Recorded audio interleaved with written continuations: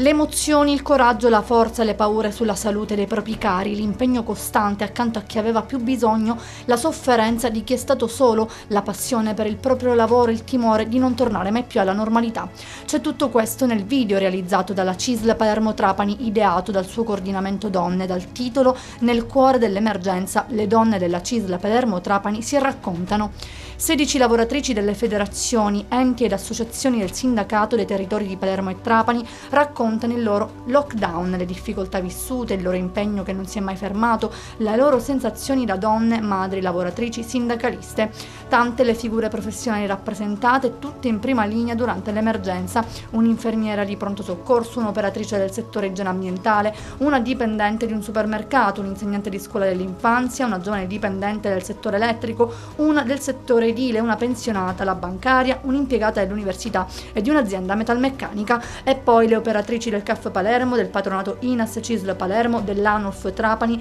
e la presidente ANOLF Palermo, la responsabile comunale Cisl di Valderice e una dipendente della sede Cisl Trapani e responsabile SICET.